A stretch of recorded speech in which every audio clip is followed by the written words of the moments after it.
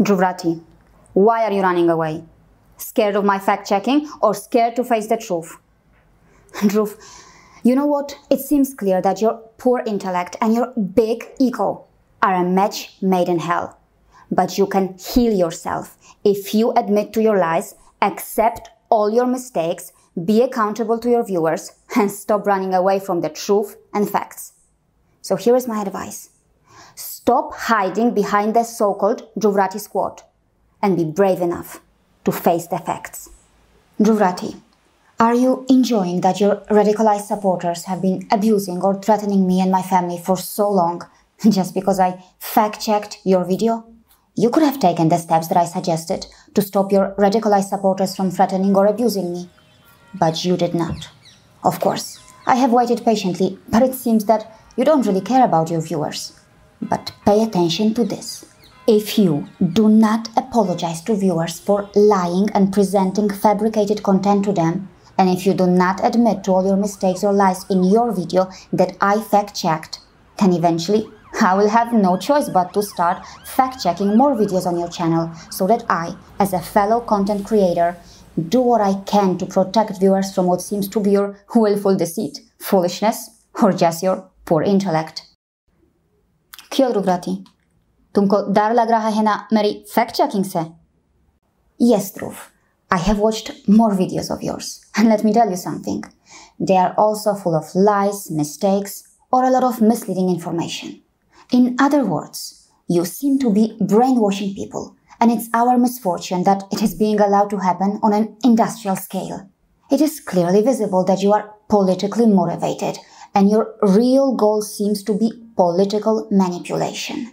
You cunningly or deceitfully incorporate your political agenda in many of your videos that you claim are educational. Dhruv, when you present yourself as an educator while spreading politically charged, fabricated, invalid and fake content, it actually makes you look like a con artist. Of course, it seems clear that your real goal is political manipulation and not education. And it also seems clear that you are also implanting a particular political doctrine in innocent, education-seeking, young and vulnerable minds by deceitfully mixing your politically charged content and your political doctrine in topics that sound or appear educational. Dhruv, that's appalling and corrupt. It's deceptive. It's fundamentally wrong. Very wrong. Now, pay close attention. On March 20th, it is the International Day of Happiness. As mentioned here on this UN website, it is a day to be happy, of course. After I did a friendly fact-check on your video on the World Happiness Report 2021, maybe you are scared of this day now. Of course, that's understandable. But Dhruv, why run away? This day will come every year. Are you planning to run away from my fact-checking all your life? Dhruv, I want to remind you this. On March 21st, we celebrate the Anti-Fake News Day. Yes, the same day when you foolishly or deceitfully presented this fake content on YouTube, misleading or manipulating more than 1 million viewers. And yes, I cannot forget that instead of thanking me for my friendly fact-check videos that were intended to help you and your viewers, you showed your true character by using the derogatory term low-level people. So Dhruv, here is my open challenge to you. 1. I challenge you to use your fake methodology and invalid formula that you have presented to correctly calculate these countries' scores in the World Happiness Report 2021. Second, you lied to viewers when you claimed that these 6 factors are used to calculate the so-called final score. Can you prove that? I challenge you. Third, while presenting your fake formula, you foolishly claimed that 8 is the highest score. Of course, that's a lie. Now, can you come forward and prove that 8 is the highest score? I challenge you. Dhruv, the World Happiness Report 2023 is expected to be released soon. It's been around 2 years since you spread your fake content. So finally, please stop running away. Apologize to your viewers. Admit to all your lies, and if you need help, watch my fact-check videos to understand the methodology correctly.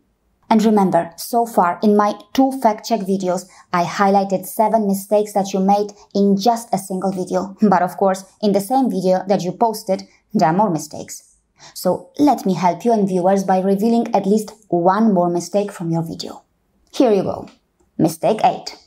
Dhruv, your fake methodology, your invalid formula, or this imaginary average score that you mentioned here do not affect the country's actual scores or their rank at all.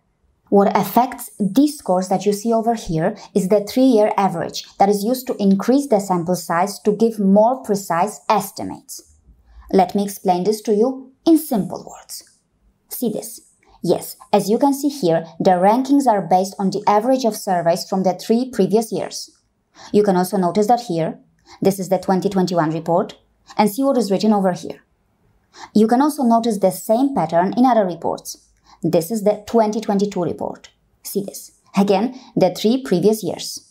Now, the question is, how are these scores calculated which establish these countries' rankings?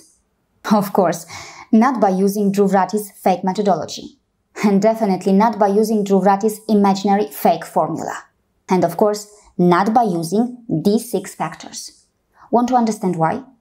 The scores you see over here are the national average response to the question displayed right here on your screen.